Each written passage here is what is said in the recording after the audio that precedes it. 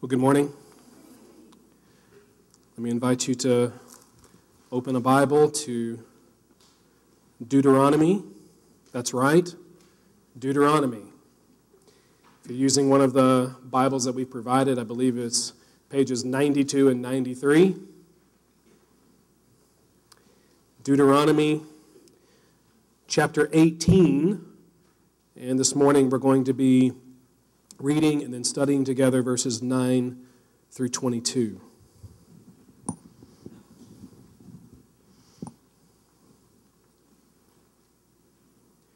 So here Moses writes under the inspiration of the Holy Spirit, beginning in chapter 18, verse 9. When you come into the land that the Lord your God is giving you, you shall not learn to follow the abominable practices of those nations. There shall not be found among you anyone who burns his son or his daughter as an offering, anyone who practices divination or tells fortunes or interprets omens or a sorcerer or a charmer or a medium or a necromancer or one who inquires of the dead. For whoever does these things is an abomination to the Lord. And because of these abominations, the Lord your God is driving them out before you. You shall be blameless before the Lord your God. For these nations which you are about to dispossess, listen to fortune tellers and to diviners. But as for you, the Lord your God has not allowed you to do this. The Lord your God will raise up for you a prophet like me, Moses, from among you, from your brothers. It is to him you shall listen. Just as you desired of the Lord your God at Horeb on the day of the assembly, when you said, "Let me not hear again the voice of the Lord my God, or see this great fire any more, lest I die." And the Lord said to me, "They are right in what they have spoken. I will raise up for them a prophet like you from among their brothers, and I will put my words in his mouth. And he shall speak to them all that I command him. And whoever will not listen to my words that he shall speak in my name, I myself will require it of him. But the prophet who presumes to speak a word in my name that I have not commanded him to speak, or who speaks in the name of other gods, that same prophet shall die. And if you say in your heart, how may we know the word that the Lord has not spoken? When a prophet speaks in the name of the Lord, if the word does not come to pass or come true, that is a word that the Lord has not spoken. The prophet has spoken it presumptuously. You need not be afraid of him. So let's pray. Lord, we thank you for your word. It is living. It is active. It is yours. And so we ask now that you yourself would be present among us, manifestly present among us, that you would cause your word to live and act according to your good and gracious will in us. We ask it for the glory of Christ and for the Christ-likeness of our lives. In Jesus' name, amen.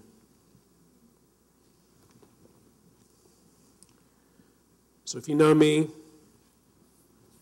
I'm sure you pair me together with this, but I love cinematic spoofs.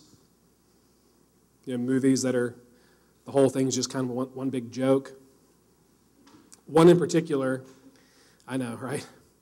One in particular was called Robin Hood Men in Tights. Yeah. Where the hero, Robin Hood, attempts to galvanize his band of illiterate merry men with a speech of English eloquence. He calls out to them, "Good people who have traveled from villages near and far, lend me your ears." To which, being a spoof, the men literally begin to pluck their ears off and throw them at him. The irony, of course, is that in doing so, they're now deaf to his words. Right? Lending their ears, they have no more ears left on their heads with which to hear him, and this plays out as through the short course of his speech, they quickly fall into a sleep that only an excitable preacher could awake. Would that it were that easy when it comes to receiving the word of God. I don't know if you've ever thought about this, but your life will be largely shaped by the leading voices in your life. If life in some part is a succession of decisions, and you have so many to make, the question that we always need to be asking ourselves is, what's going to be decisive in those decisions? What will move you one way or another way? What will inform you? What will guide you? And do those things with absolute authority, if not the weightiest voices in the room. Who is that for you this morning? Who is it that you trust implicitly? To whom do you lend your ears? Not to defy listening, like Robin Hood's merry men there, but to listen as if life depended upon it. Right? Is there an authority that we're to listen to above every other authority in the world? Is there a weightiest, not voices, but is there a weightiest voice in the room? And do we know whose voice that is? Are we granting God's word its supremacy in addressing us, in weighing us, in informing us, in fashioning us, shaping us?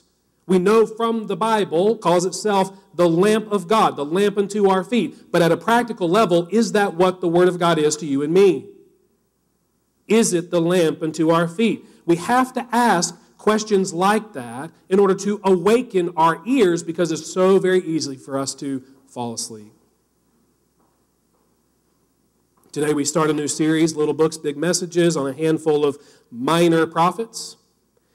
And our text today, though written by Moses, who's about as major a true prophet as there ever was, is chosen to introduce us to the prophetic office in general. In these words of our text, God is teaching us that it matters that we listen first and foremost to Him. His word is to have the priority, the preeminent place in our lives. Okay, so let's come to these verses 9 to 14. And first to the point that godly living demands listening to God. Makes sense, right? That's the logic in these verses. Our lives, intended to be lived to the glory of God, are ear-shaped. They're ear-shaped. Intuitively, our hearts want to be led, and to be led, they seek out counsel. They listen and they absorb what they think is good and right and true and best. And as our Creator, God is quite aware of this. In fact, we know He's intended us to live upon His word. Jesus was a perfect man. Remember in His temptations, what does He say to the devil? But that man is to live on every single word that comes from the mouth of God. That's God's intention with us.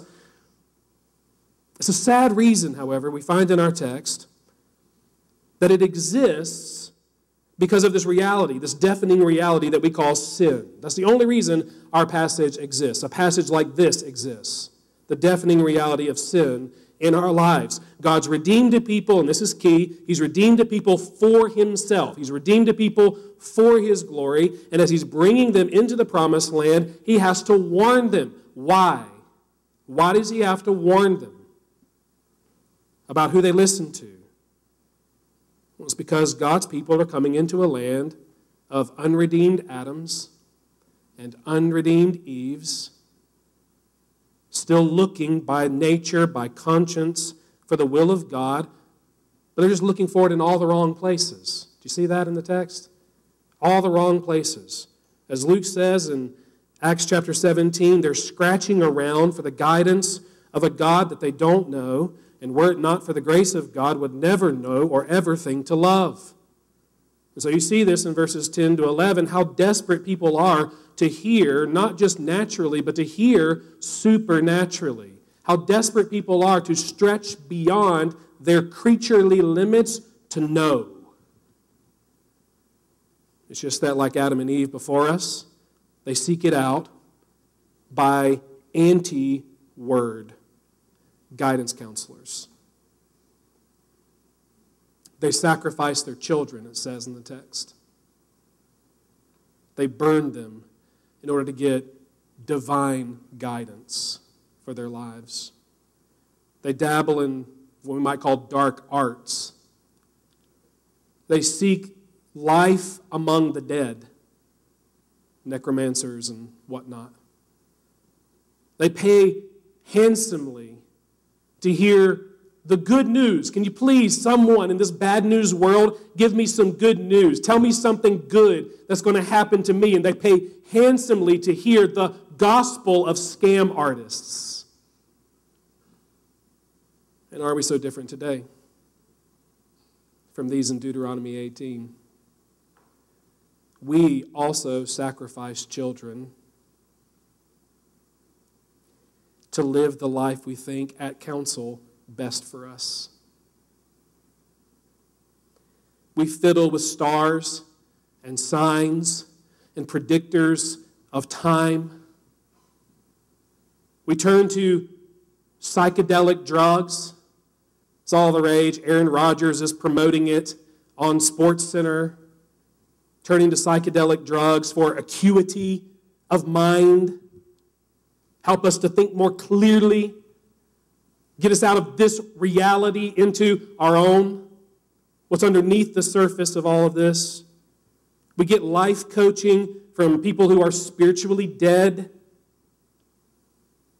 And we love a good scam artist. We will pay handsomely for preachers who make a living off of scratching the itch in our ears.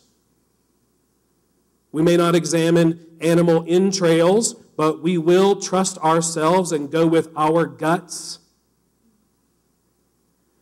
What precious offerings of wasted hours will we bring to the altar of news outlets and conspiracy theorists and social media influencers? And if all of that fails, how ready we are to take divinity upon ourselves and just say stuff like, I've got my truth and you've got your truth, and I'm just going to live by my truth because I'm God. You see the result. It's given in verses 9 and then 12. People who listen receptively to ungodly messengers and their messages will become, in both belief and practice, what a word, abominable to God. My point for these first few verses was almost, don't be an abomination to God. Listen to Him. You are made by God to be shaped by intake. That's why God's so adamant in these first verses that you don't listen to the things that the world listens to, but that you listen to Him. You see the connection here in verse 9. He tells His people they're not to learn. They're not to learn to follow. You go to the New Testament, that's discipleship language. You're not to learn to follow, be discipled into the abominable, not just beliefs, but practices. Belief is linked to behavior of the godless people around him. How would they learn godlessness? How would God's people learn godlessness? Just as the godless have, verse 14. By lending their ears and their hearts with them to purveyors, to preachers of so many godless notions and godless perceptions of reality. So I want you to hear that it is a lie that people are not learning evil by listening to evil. Particularly where we aren't listening very much or very well to the cleansing Word of God. In a week, just think now, in a week, the course of a week, how much time do you think you give? Sometimes it's almost impossible to avoid, but how much time do you think you give to the chatter of the world? Or let's say even the better counsel of finer people versus the pure word of the only true and living God who made you and gave His Son to redeem you from your sins.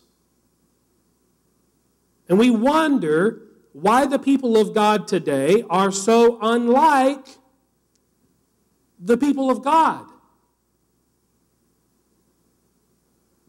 We don't need surveys to tell us that there is little moral, ideological, or practical difference between the bride of Christ and Satan's world. How is that possible? Biblical illiteracy. That's how. People in the church today, Christians, are very much intimate with the ways of the world. And unfortunately, tragically, at the same time, ignorant of the Word of God. That's how. Harry Potter, we know. The Bible, not so much. Political plots, sports statistics, classwork, we know. The Bible, not so much. Christian studies, doing ministry, we know. The Bible, not so much.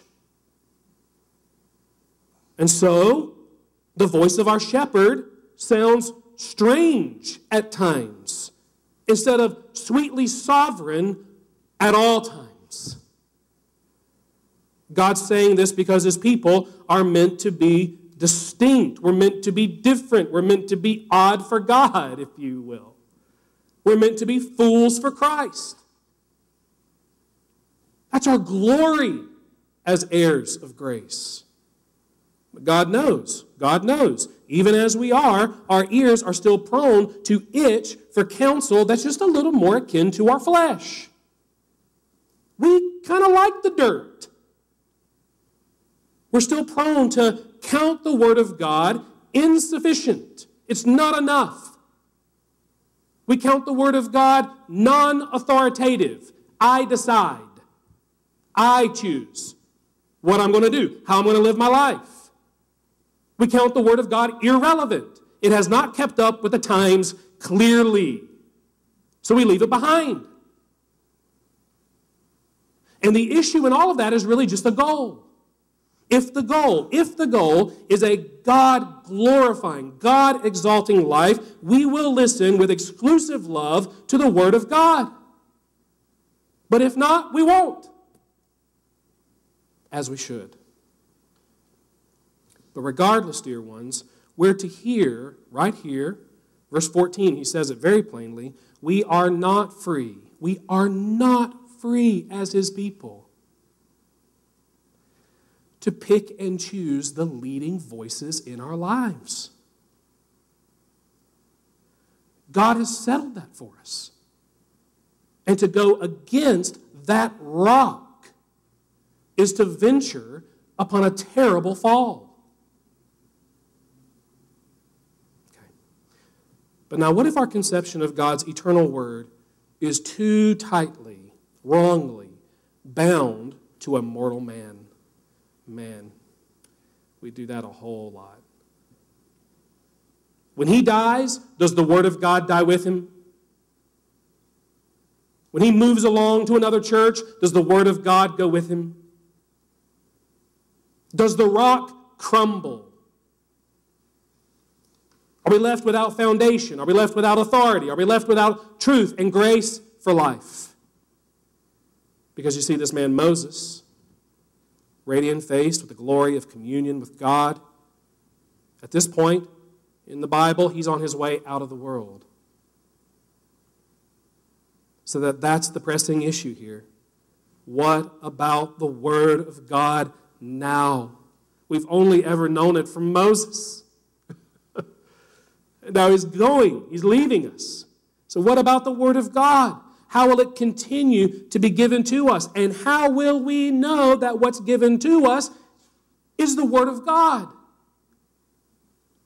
Simple, Moses says. I'm not the last of my kind. Revelation is still in progress. God has a line of prophets, and one above all others. So as we enter verse 15 now, one thing we need to hear is that no man like Moses holds a monopoly on the Word of God. Moses will die, and yet the Word of God will go on. You see that? The Word is not bound to the life and ministry of any one person. You recall, later on in the New Testament, Paul was bound.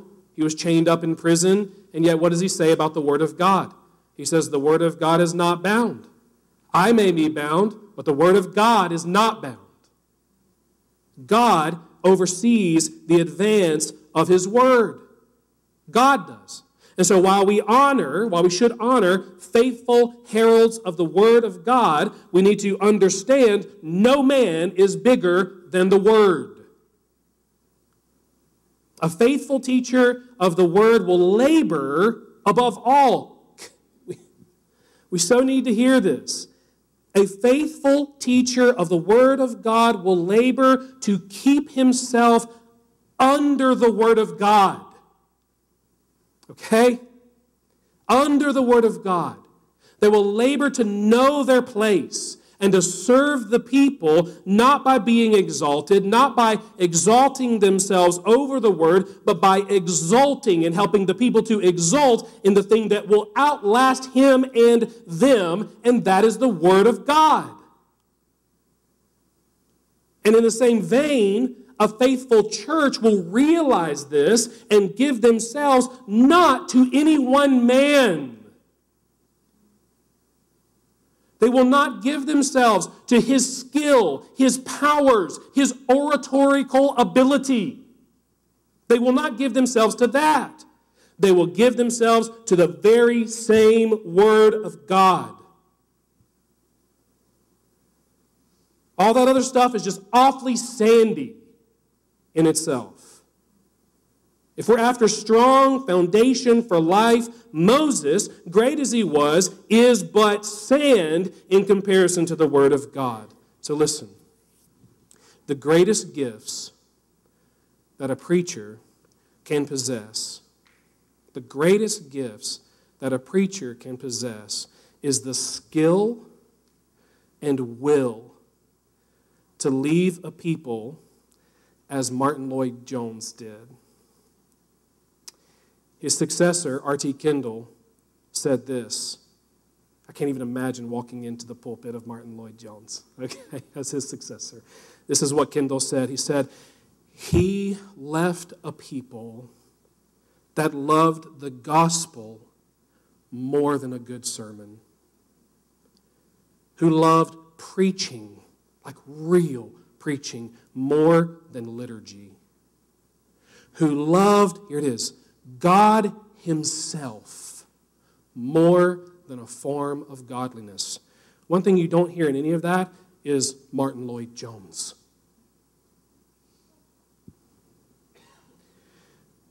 And that, in an Old Testament way, is what Moses is after right here.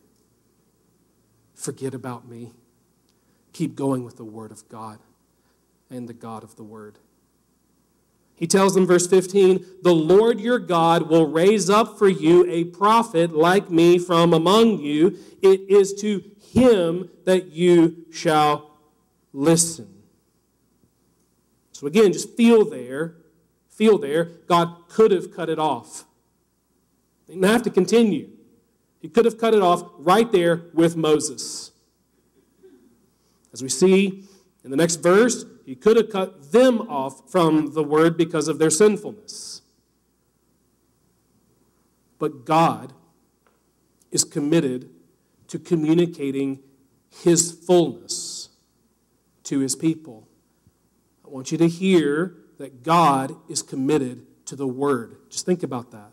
God is committed to the word. He's not like so many who would see the people suffer by depriving them of the whole counsel of God. And what's worse today is that we have the whole counsel of God. You have it sitting in your lap right now, the whole counsel of God, capstoned in Christ, and we have it to offer to starving and suffering souls, and we just don't. We just don't. Because what we don't have so much of is the heart of God for his people, or the heart of God for his own glory. But God here holds the both of them in perfect tandem. And so here we get the prophets. Okay, prophetic line. And we'll cover through verse 19 by 4 big words. I know the outline in the bulletin's different than this. Sorry, things change over the course of a few days. 4 big words: mediation, transmission, application, incarnation. One more time. Mediation, transmission, application, incarnation. From verse 15 to the middle of verse 18, we see that the prophetic office is a mediating office. Moses reminds of a time at Horeb, probably Sinai, where God met and spoke with the people in a rather unmediated way, directly. There, the holy God gave his good law to a majority assembly of cow-worshiping sinners. And as he thundered the purest words, the people, proving the effect of the fall in their hearts, were shaken down and frightful for life. Now, this is a notable point. The Word of God, if it reveals anything, reveals the glory of God, the glory of God, the beauty of God, who God is. The Word of God reveals the glory of God, but it lands on unshielded sinners as the terror of God. Just like in the garden. So, the word of the one who is all our life and all our joy and all our beauty and all our peace was to them, Israel, at this time, nothing but a nightmarish confrontation with death. Words that were meant to guide them to salvation, they only heard as a sure, a certain condemnation. Though he had rescued them and loved them and provided for them for so very long, the sound of his word was that of an enemy army approaching. That right there is sin operative in them at its sinfulest. If you want to live, sinner, you cannot listen to the Lord God. That's sin. That's what it preaches. If you want to live, you cannot listen to God. But see in our text how God then counters that lie and that scheme of sin. He says, verse 17, they are right in what they've said. They cannot hear me like this and live. But that does not mean they cannot hear me at all and live, or that they mustn't at all cost. As in verse 15, so in verse 18, I will mediate my word to them. I will condescend to make a way for them to know me. I will raise up a prophet like Moses from among them in mercy and grace. In other words, God will continue to speak to his people as he's done by Moses. He'll speak in a way more conducive to our fallen humanity. He'll speak by a flesh and blood person. He'll speak by a man with a face like us. Now, truth be told, however, even his word mediated seems to really only cushion the fear inherent to the unconverted soul. Just kind of cushions that. They may not tremble as they did then, or as they will if they don't repent and believe.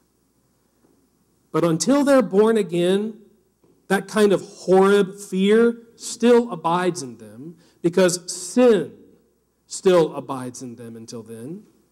And the guilt of a God-conscious soul also still abides until then, to the born again. Really, a more prominent thing that's happened by the grace of mediation is that the sinner, when fearful under the word of God, is far more prone to fight than take flight. You know the thing, if you're afraid, two things, you either fight or you take flight. Well, God, in mediating his voice to them, has just made it a little bit easier for them to fight instead of run away. It's not without reason that most of God's prophets, all the way to the cross of Jesus, were killed by the congregations to whom they preached, prophesied. And the apostles are going to find that out as well. And so many martyrs as well. But on the sweeter side of things, I'll just say this.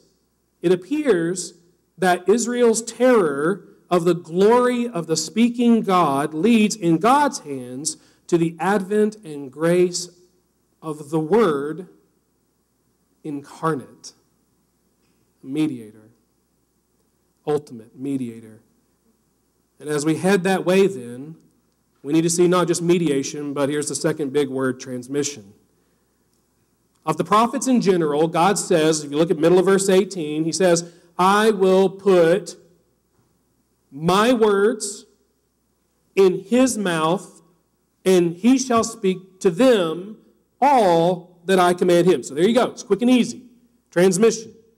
When the prophet speaks in his office as such, the words the people hear are the words of the living God and nothing less than the words of the living God. So our speaking God here is very, very clear. The transmission from him to say Obadiah, as we have Obadiah.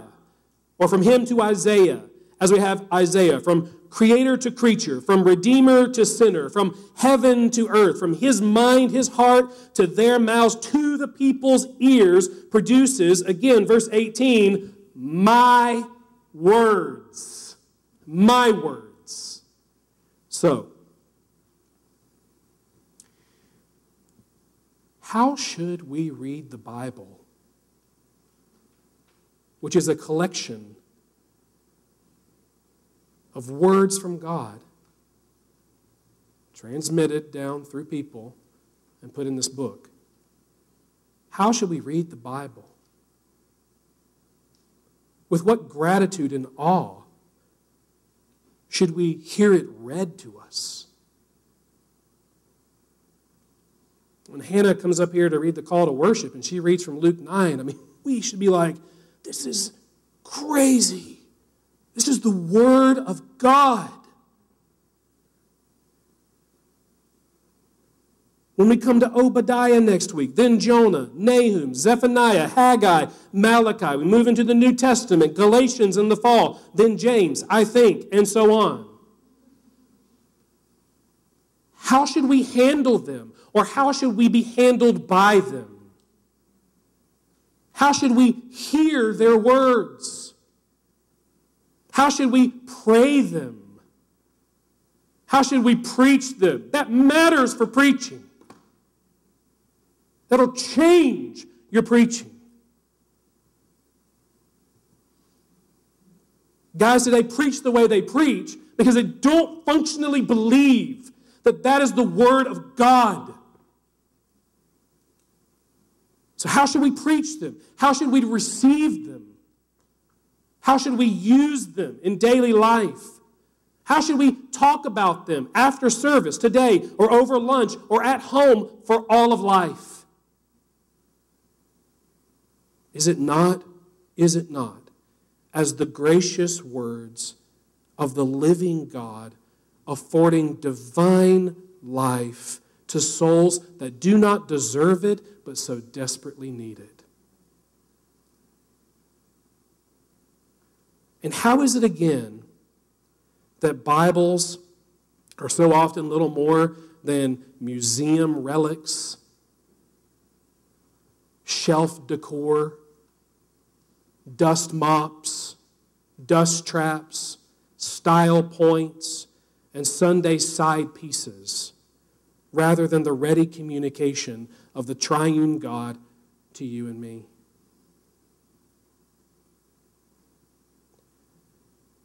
Let's be a church as good old Josiah, rediscovering the ancient word for life today. Which moves us from mediation, transmission to application. We can't miss verse 19. They ought to be as convicting and constraining as ever they were. He says there, whoever will not listen to my words that he shall speak in my name, I myself will require it of him, of her. So if God is kindly condescended to speak to us in a mediated way, one-to-one, God to you, transmission, it is eternally incumbent upon us to listen for life, to listen for living. Wasn't that their cry? Oh God, we cannot listen to your fiery voice like this anymore, lest we die. So God says, okay, I will now gift it to you like this, so that you can hear it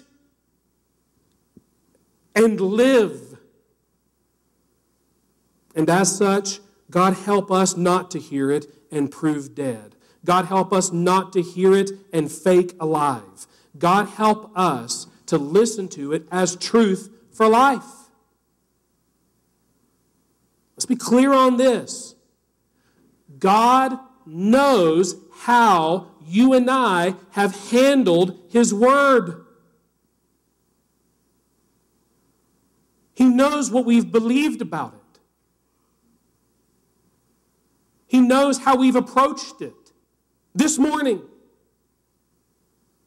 He knows how we've treated it, what we've done with it, whether we've rejected it or toyed with it or twisted it or sidelined it, or whether we've loved it and lived by it.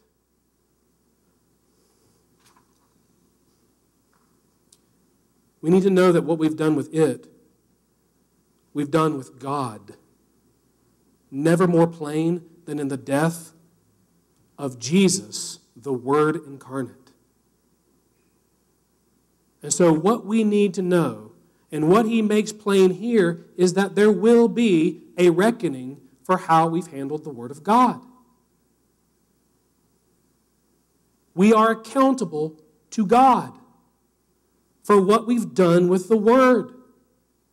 Divine communication without soulful reformation, revelation without application, being a hearer of the Word without also being a doer of the Word, is a fool's deception that we ought to flee with divine propulsion. All of the revolutions of the Holy Spirit. It is one thing for the lost to act a fool. They aren't justified in it, but they don't even pretend to know the Word of God. many of them, and how heartbreaking it is, have never heard a single line of the Bible really, in truth. But it is another thing now for you and I to have a Bible, to have the words of God, to sit under the Word of God day in and day out and act a fool just like them. For there to be no obvious or verifiable difference between the world, what you see out there in the world, and the people who claim to be a word-centered people.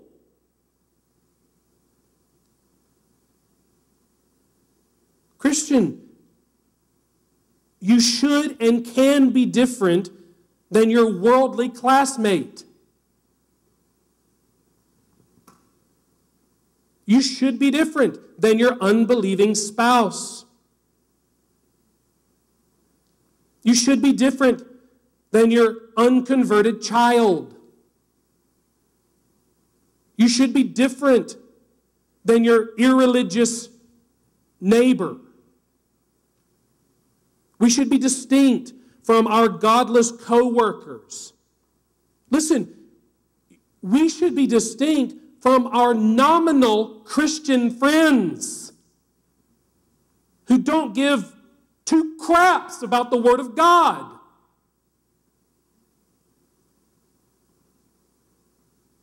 We should be different than people who do not actively and accountably listen to the Bible. This is a prayer. So many live by the world because of the world's reckoning. I don't want to look dumb.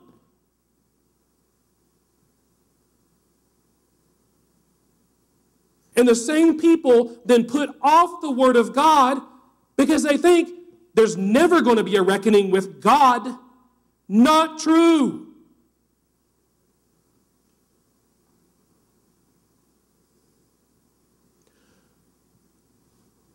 We're going to come to it in Galatians in September. But the Apostle Paul just asked the question, who are we living to please most of all?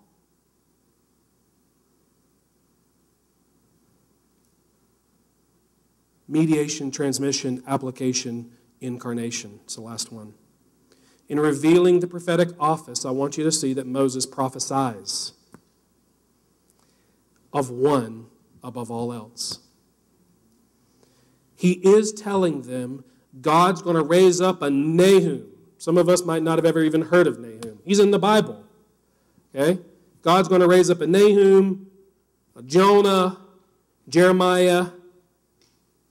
But he's also telling them that each one of them points to one. All of them point to one. All these prophets, down through redemptive history, they may represent the progress of revelation, God's revelation to us. But there's going to be one, and he's going to be the grand finale. One will be the climactic completion of revelation, God's word to us, and that is Jesus Christ.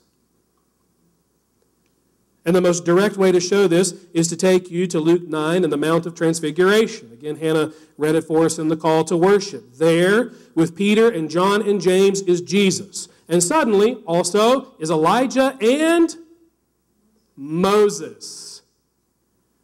And they talk about the cross with Jesus, and then Peter, of course, loses his mind, says all kinds of crazy stuff. And then God shows up because he wants clarity. And this is what God says in Luke 9:35. Listen, he says, "This is my son, my chosen one." Deuteronomy 18. Listen to him. That's on purpose. That's God quoting himself in Deuteronomy 18:15. Listen to him. He's the one. And Moses and Elijah fade out. Jesus is the only one left, and there you have it. So it's not just the prophets who identify Jesus as this prophet par excellence, it's God. The Father gets in on that action. And so does the rest of the New Testament, including, significantly, the risen Jesus himself. So, a few samples, and then what it means. We just finished up John's Gospel. What did John teach us? He taught us that Jesus is the Word of God who came and dwelt among us. That's different. That's new. He's the Word of God in the flesh. Jesus says, also in John, that the Scriptures testify about me. All of them. They're about me. When Israel won't listen to him in his day, Jesus tells them, Moses is going to be your judge. Why? Because Moses spoke about me. When disciples were despairing at his death, he shows up, raised from the dead, and he comes alongside them, and he reproves them for being what? Slow to believe all that the prophets and the law and the Psalms had spoken about him. He and Peter both say that the prophets spoke. You'll love this. 1 Peter chapter 1, verses 10 through 12. Say that the prophets spoke by the Spirit of Christ. So who's speaking in Deuteronomy 18? Ultimately, Christ. They spoke by the Spirit of Christ. He says that their essential message was about his saving death and resurrection. So to Obadiah, ultimately, some way, it's getting us to Jesus, crucified and risen from the dead. So also the writer of Hebrews, again, tells us that in Jesus, God has finalized all he wanted to say to us, as with redemption, so also revelation with Jesus, it is finished. The prophetic witness of the Old Testament is realized, and the cornerstone of the New Testament is laid down.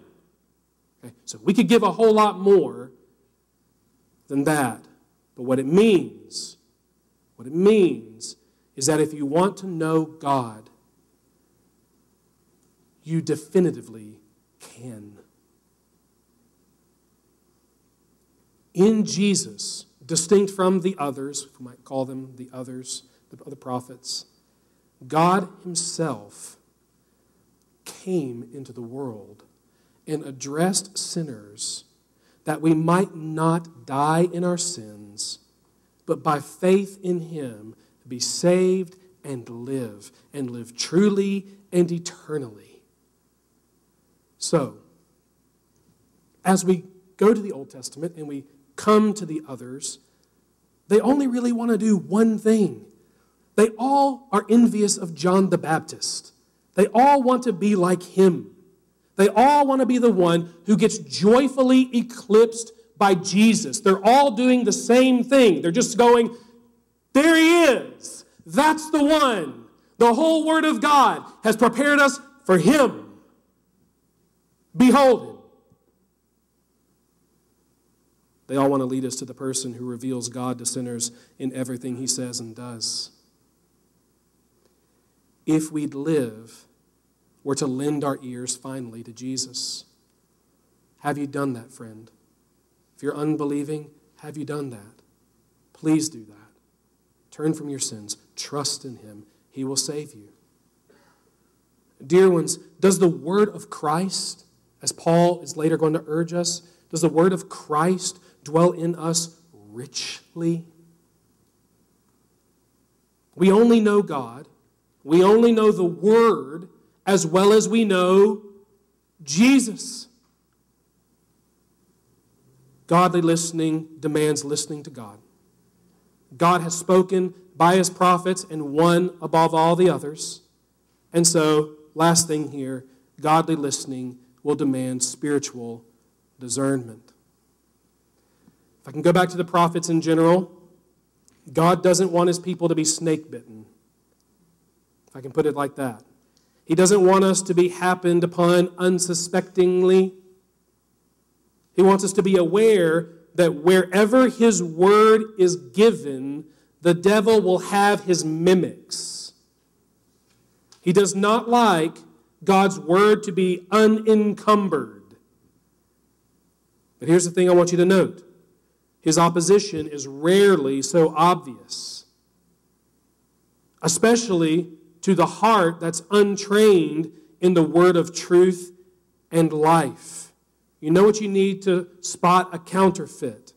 You need light. You need some other revelation for spotting counterfeits. So, this is so critical for churches. Where the light is dim, counterfeits are able to slip in more easily.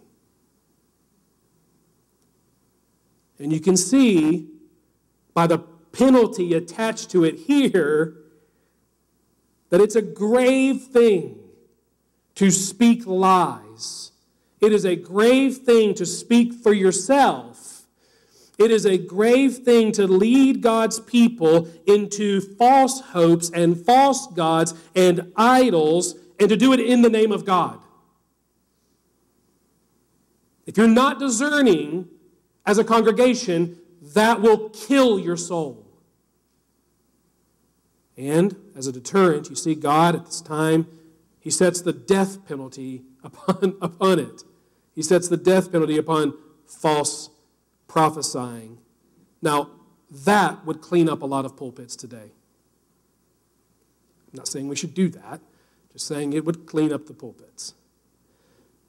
There is a reason, you come to the New Testament, that James, the Lord's brother, says this: not many of you should become teachers, because you will be judged with greater strictness. It isn't the death penalty, but does that lessen the gravity? Does that lessen the sobriety?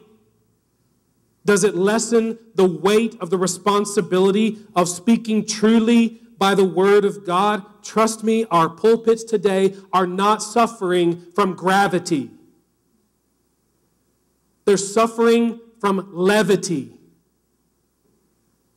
Churches are not diseased by a biblical sobriety. They're diseased with a worldly drunkenness. They're dying for unbiblical jollity, unbiblical pragmatism, unbiblical syncretism, unbiblical carelessness, preachers seeking worldly fame, worldly acclaim, and peoples, congregations who love to have it so. I belong to that guy's church. He's amazing. Nothing about the Word of God, but he's amazing. That's the worm eating up our biblical literacy and fidelity today. If every pulpit, just in every true church in this land, lived by the spirit of this law so that men were dying to preach, I have no doubt that we would see a great awakening. Oh, God, give it. How long will you suffer your word to be dishonored? In pulpits, in churches, in your people, in the world. Give congregations a passion as this in verse 21. This should be the cry of your heart every day, and especially on the Lord's Day, perhaps. How may we know the word of the Lord? Give us the word of the Lord. Now, a little different for us. We have a Bible. They did not. They had prophets. We pray to have preachers. They had to bide their time, listen carefully, watch carefully, perhaps all their lives, in order to call a windbag a windbag. Someone into verse 22, they didn't need to fear, they didn't need to take seriously or listen to as life depended upon it. Of course, from time to time, as you read through the Old Testament, true prophets would rise up from God, and they would often call out these false prophets, and then they would be killed for it. But God doesn't leave them here without an evaluative filter, while revelation slowly but surely comes to a head in Jesus Christ. Is the word that you're hearing true to me? Is the word that you've heard, is it coming to pass? I am the truth that cannot fail. In other words, they needed to know the word of God they had, and thereby the God of the word. You got to. It's no different today, besides the fact that we have the whole counsel of God printed out by the millions. We need to know the Word of God, and we need to know the God of the Word. We need light to spot counterfeits. And without becoming critics, we need to be kindly and soberly evaluative of the Word of God, not prophesied, but preached. Right? You can read the Bible and know that's the Word of God. But how do you know that when it's preached?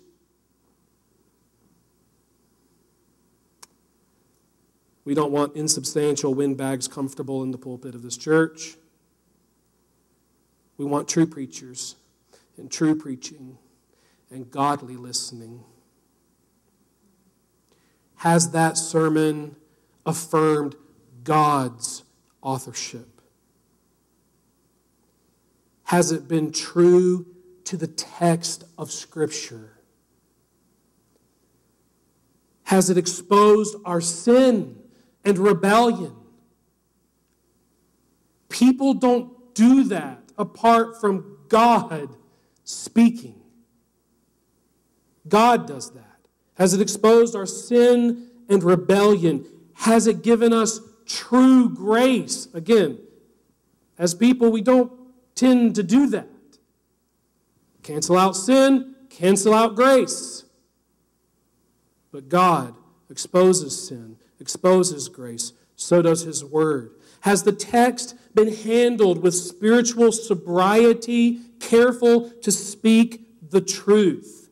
Has it resonated in our souls with who our God is and what our God has done for us? Has it exposed false hopes and reestablished us more than ever before in the one true and living God?